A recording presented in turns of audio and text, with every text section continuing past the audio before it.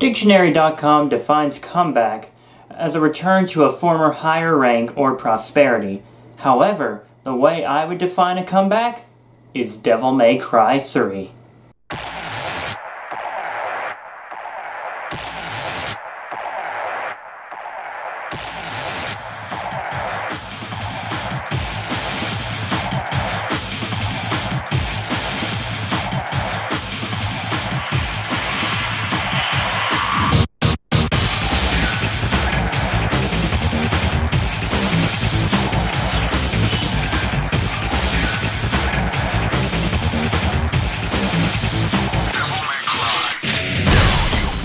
After Devil May Cry 2, the series had to do something big and fast, and man did they ever.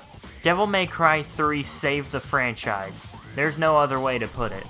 Everything that the last game did wrong, this game did right and then some. And while it's not a perfect game, it comes pretty dang close at points. You get the idea. Let's talk about Devil May Cry 3. Devil May Cry. We're back to the Devil May Cry 1 style of combat, and it's great. Timing your melee attacks to produce different combos and having different weapons with different styles of attacks, it's here and it feels great. The controls are the same as the previous games, with one exception, that being the B button. In the first game, the B button was just another button to fire your guns, and in the second game, it was sort of a dodge button. In this game, the B button is used for the style system. The style system is, in my opinion, the biggest innovation in Devil May Cry 3. You can select from 4 different styles in between missions, but you can only use one style during the mission. Depending on the style you have, this changes what the B button does. The first style is Trickster. This gives you a more effective dodge move. Gunslinger gives you more options when using your guns. Then there's Royal Guard. This is a block move that absorbs enemy attacks and allows you to send it back to them using the Royal Guard release. Swordmaster unlocks more melee moves and allows you to attack enemies while in the air. Each of these styles can be upgraded the more you use them throughout the game, but again, you can only have one equipped at a time. You get 2 more styles later on in the game. Doppelganger, which allows you to make a clone of yourself that imitates your movements. Finally, there is Quicksilver. This style slows down time, allowing Dante to run circles around the enemies. The styles allow the player to choose how they want to play, which is great. It adds way more variety to the game. Not only that, but the weapons also add a new layer of variety. The weapons are better than ever in this game, with a total of 5 melee and ranged weapons. Each weapon feels distinct and different from each other. For starters, you get the main sword Rebellion, which functions exactly like it did in Devil May Cry 1, with a few new moves for safe measure. Cerberus, which are ice nunchucks that can hit the enemy with a bunch of fast-spinning attacks. Acne and Rudra, dual swords that seem to use ice and fire to attack the enemies. Side note, these are my favorite weapons in the game. Nevin, which is...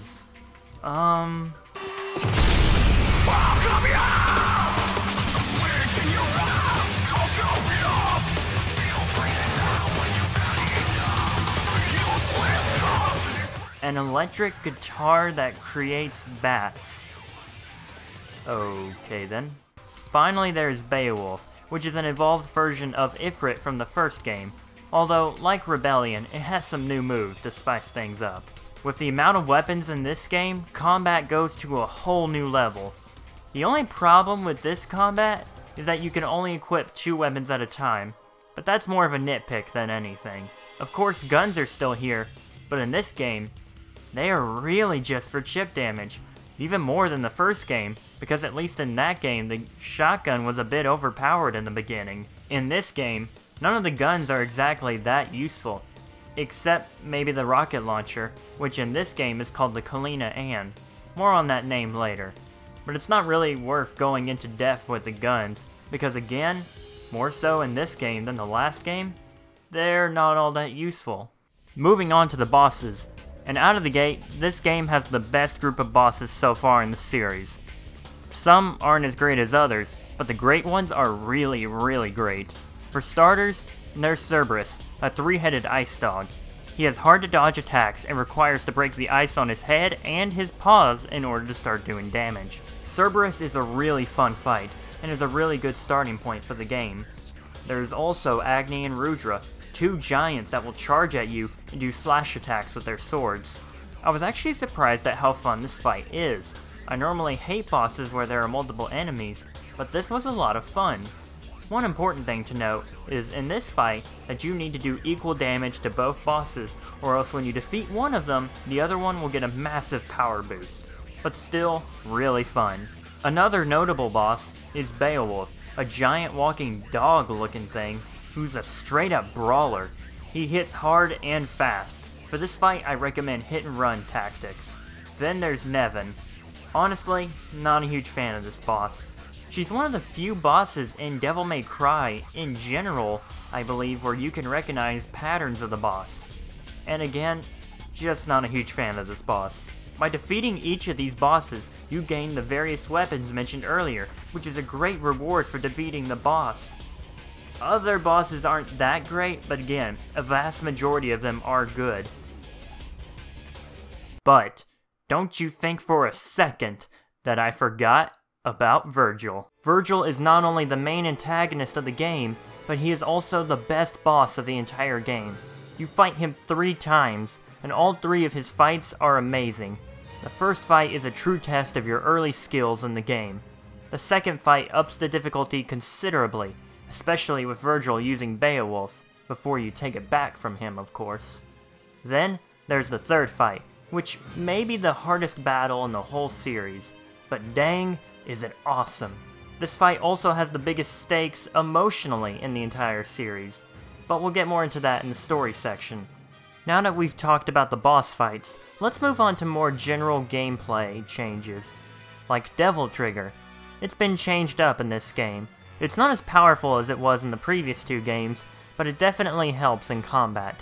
In this game, you move much faster in Devil Trigger mode, your health regenerates, and you do a bit more damage, like the other games. But, one new feature of Devil Trigger is called Devil Trigger Explosion.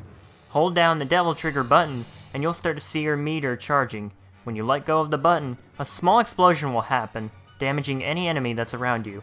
It's a cool ability, and I find that it really helps against these chessboard-looking enemies. Another new thing that really stands out in this game is the new style meter. This little meter on the side of the screen adds a new layer to the combat. In the previous games, all that mattered was just how quickly you killed the enemy. But in this game, you're encouraged to use different attacks to keep the meter going up to that coveted triple S rank. Not to mention, the better you do on your style meter, the more red orbs you get from the defeated enemies, allowing you to upgrade more abilities. All these additions make combat vastly superior to the 2 previous games. The level design takes a step back though. It goes back to the Devil May Cry 1 style of levels, where you go through and find a bunch of stuff to help you progress. I'll go more into detail later about my thoughts on this, but that's the basics of it. Now with all that out of the way, it's time to talk about the story. Skip to this point here if you want to avoid spoilers. Now, let's do this.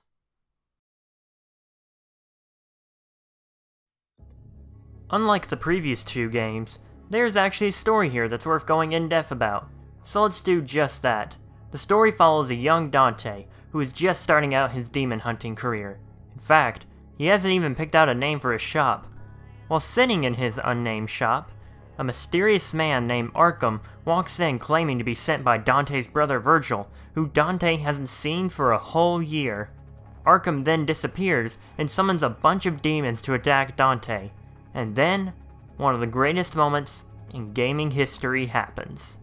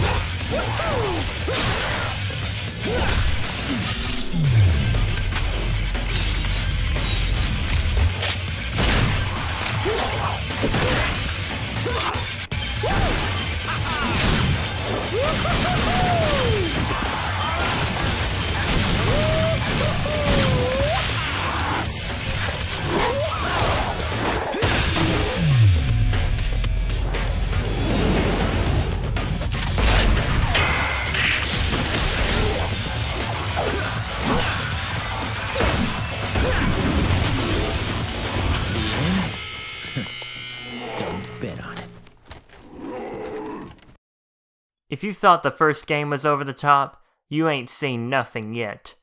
Now, after a battle in Dante's shop and a fight in the street, a tower pops out of the ground, and at the top of the tower is Vergil. And well...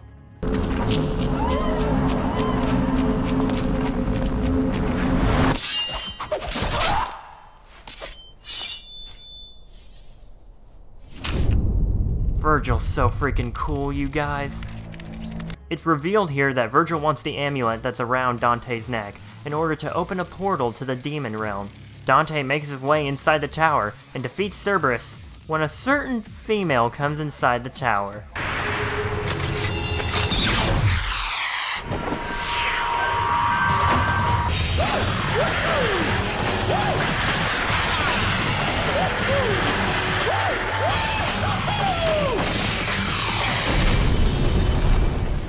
Have I mentioned how amazing the cutscenes are in this game? Because they're fantastic. Eventually we learn that Arkham is this girl's father. However, Lady, aka her, wants to kill Arkham. You might be wondering why. Well, that's because Arkham sacrificed his wife, aka her mom, in order to gain demonic power. Eventually, Dante meets up with Vergil, and it doesn't go great. Vergil takes Dante's half of the amulet that they both share, then they walk away, leaving Dante bleeding on the ground. Oh, don't worry, he's fine. Later on, Vergil betrays Arkham, saying he no longer needs him. Fast forward when Lady discovers her father lying on the floor bleeding, and Arkham convinces Lady that he was being controlled by Vergil. Speaking of Vergil, he's reached the ritual spot to open the demon world, but before he can complete the ritual, Dante shows up and they have a second battle. Lady also shows up and starts fighting them, but then Arkham shows up and takes them all down as they're weakened. Then Arkham completes the ritual, and this happens. Just sit and wait. Wait for the birth of a new god. I shall take over the power of Sparta!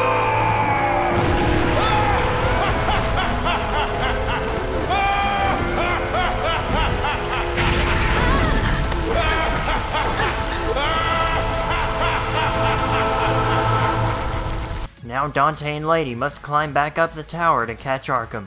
Eventually, they meet back up and Dante and Lady have a heart-to-heart. I'll take care of him.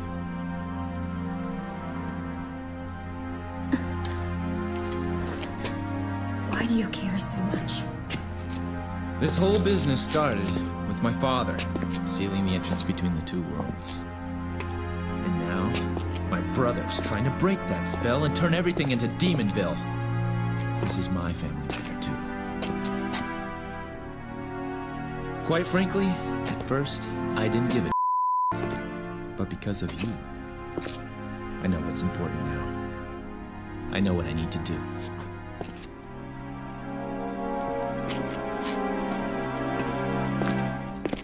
Wait.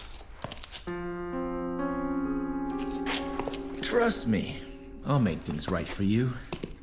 That's what my soul is telling me to do.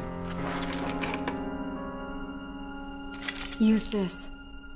How much is it gonna cost me? You can give me your name. Dante.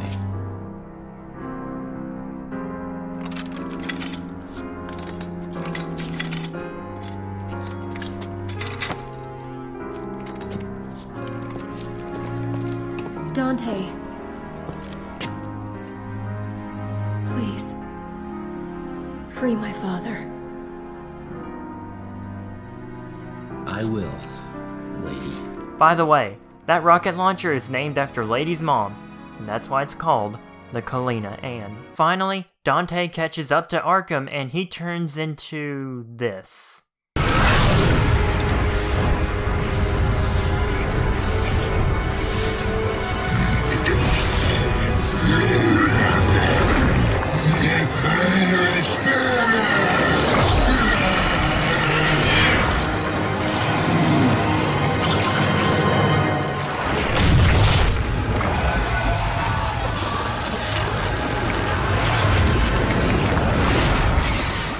Oh, I've got things to say about this later. But no time to talk because Vergil is back, and together, him and Dante defeat Arkham. But Arkham isn't dead just yet. He crawls to the top of the tower, where Lady is waiting for him. Mary died a long time ago. My name is Lady. Goodbye, Father. No!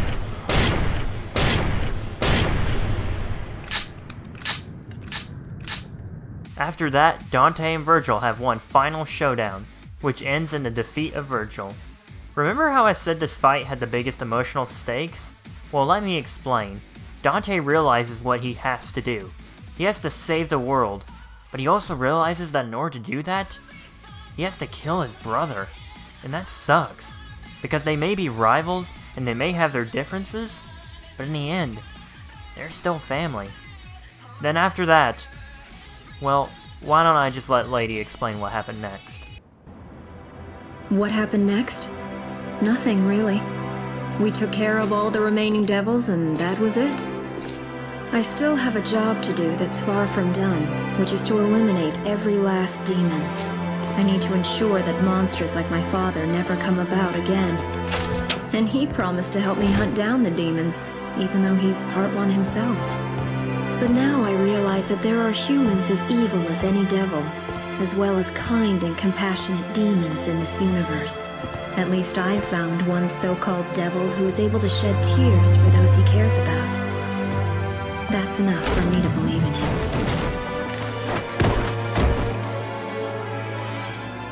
Now I can start my business. Oh, speaking of a kind devil, he finally decided on a name for his shop. It took him quite a while to pick one.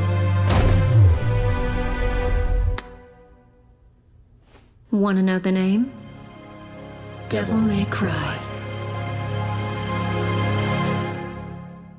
Overall, the story is really fun, and is a monumental improvement over the previous two games.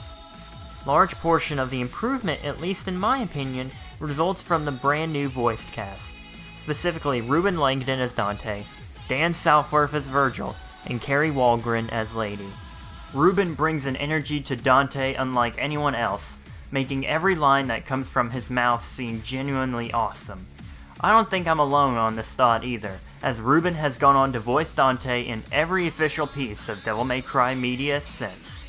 Then, there's Dan Southworth, who before playing this game, I knew as the Quantum Ranger on Power Rangers Time Force. But now, I know him for having one of the coolest voices ever. Does that woman really bother you? Why didn't you kill her?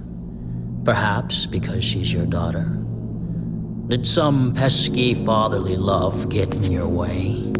Vergil brings such an intensity to this game that the other villains could only dream of bringing, even compared to Arkham.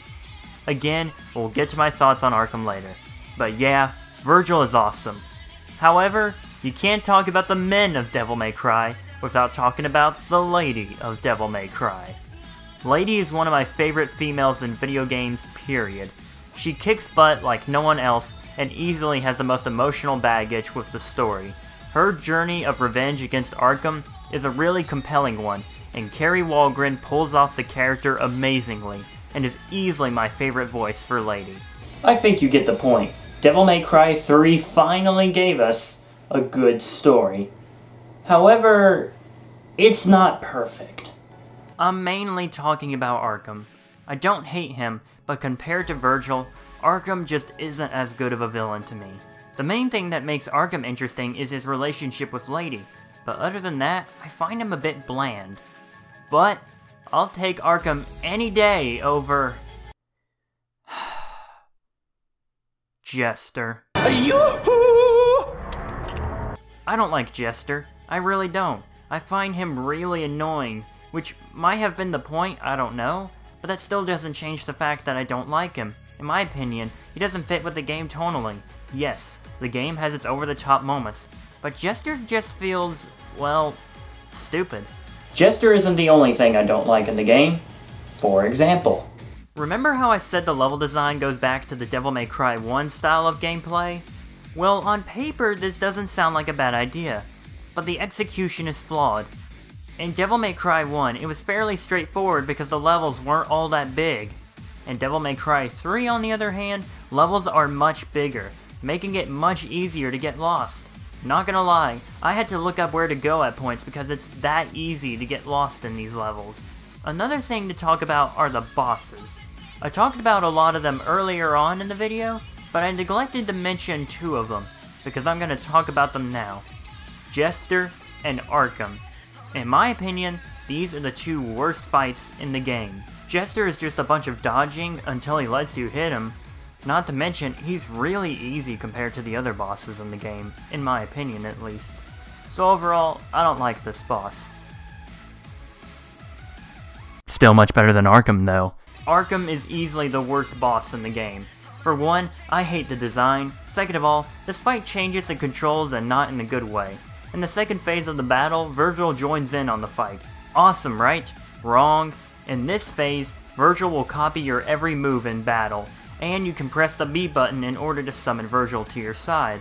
The problem with this is that this replaces your style move, so any move you learn with your style is now gone with this fight. Also, you can't use Devil Trigger in this phase of the fight, which makes no sense whatsoever.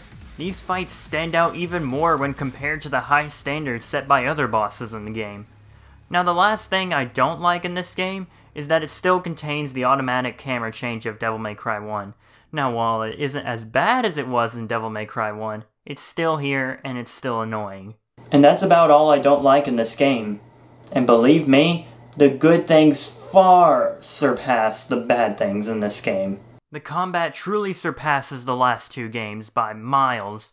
The story here is something truly special, being an awesome blend of pure over-the-top action and some genuine moments of heart, once again carried by some truly stellar voice and mocap acting. This game also introduced some brand new modes to the series, such as the Heaven or Hell difficulty, in which every enemy dies in one hit, but you, aka the player, also die in one hit.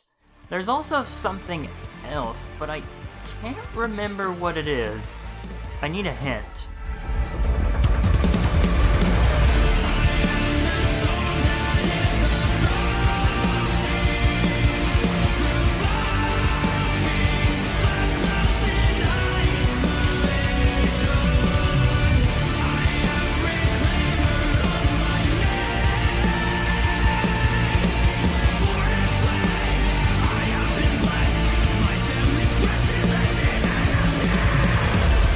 Did y'all really think I was gonna forget about Vergil? Yes, that's right. After beating the story as Dante, you unlock the ability to play through the whole story as Vergil. Unfortunately, he only gets one new cutscene, and all the levels are the exact same, but his gameplay is completely different. Vergil has 3 weapons, his Katana Yamato, Beowulf, which Dante also used, and Force Edge, which is Vergil's version of Dante's Sword Rebellion. I'll discuss Vergil more in Devil May Cry 4, since they expand on his gameplay way more in that game, but for this game I will say that the coolest part is that I believe you can do everything that Vergil could do when you fought against him as a boss. I say I believe because I have yet to master Vergil. I think you get it. This game is fantastic, and is easily the best out of the first 3 Devil May Cry games. Now, I would recommend playing the HD Collection version, as not only does it come with the first game, but it also comes with... Looks like it's your lucky day. the other one. It's also the most updated version of this game. It's not particularly hard to find either. There's a version for the PlayStation 3 and Xbox 360, and also for PlayStation 4 and Xbox One. I think you get my point. Now go out and play Devil May Cry 3 Special Edition and have a great time. Trust me, it's gonna be a blast. But we still got 2 more stops before we're done with this marathon. So join me next time as I take a look at Devil May Cry 4.